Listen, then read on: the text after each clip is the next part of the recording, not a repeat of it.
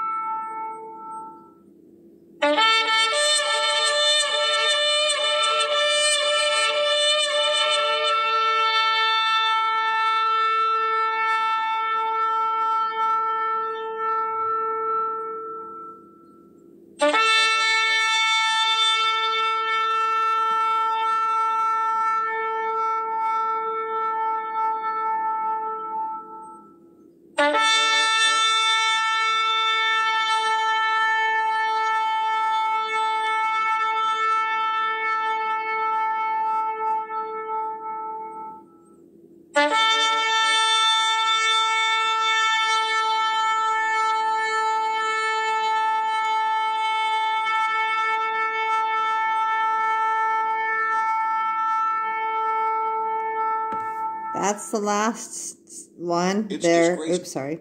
That was the last trumpet. The last one is the longest one, and it's going to be loud. Hallelujah. So Jesus took me up. I don't know if you heard this story from the very beginning of me giving the gospel on here in the Word of God, and God giving us understanding by His Spirit. Praise the Lord. The Lord gave me a trumpet, and that's what, whenever I was taken up out of my body, up on this horse, he had a white horse, and he was next to me on his left side, and I was on his right-hand side. Hallelujah. The praise our Lord and Savior Jesus Christ. And from that point on, I knew that, I was called to do something. That day, I praised God from San Diego, driving all the way up to California, California, that's California, but all the way up to Northern California. I think is it 9-hour drive, and I praised God the whole time. I got there and something happened, and I was taken up there, and someone who was a non-believer became a believer that day. But that was the day that I was taken up out of my body while I was still awake. Praise the Lord. All right, so and he gave me a trumpet. From then on, one of the angels were with me. I knew, and my brother in Christ saw these two big angels standing behind me, and Christ's light shining from heaven down on my head.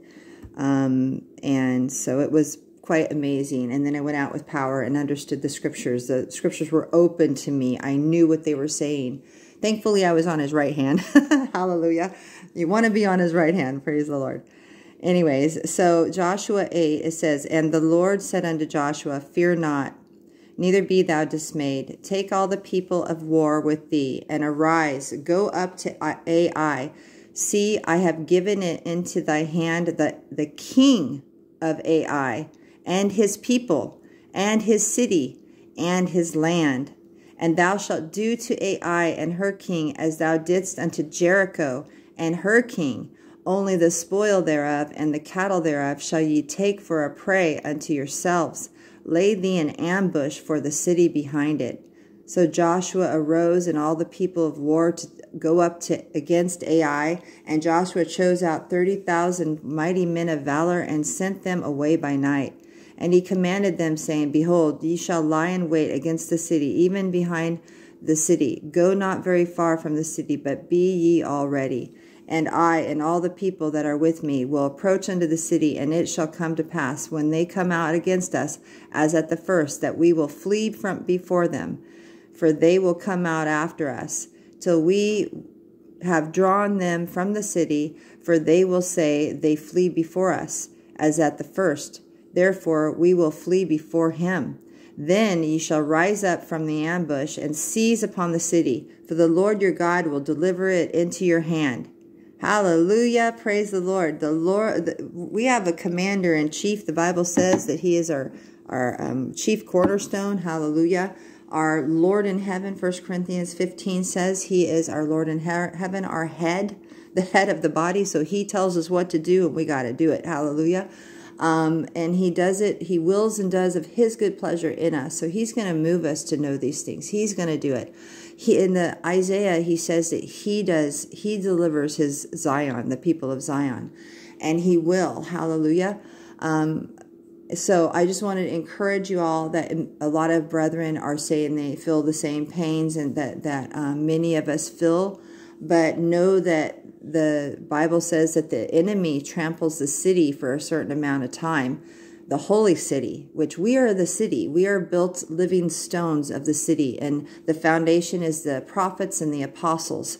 And the Lord, our Savior, is our chief cornerstone, and we are living stones in the temple. I am a gate. The Lord showed me, lift up your heads, O ye gates, in Psalm 24. And the king mighty in battle will come in. Who is this king strong and mighty in battle? The Lord of hosts is his name. Hallelujah. That's the Lord Jesus, beloved. And he's directing his army of angels. Jerusalem above, mother of us all. Those that obey and do God's will are God's children. Now that's how you have the manifestation of God's children. Jesus said that. That's how you know who they are. Praise the Lord. We obeyed the gospel of Christ with sincerity and with truth, and the spirit of truth is in the land. So I just want to bless you with this. Mary was not Jesus' mother. Jerusalem above, mother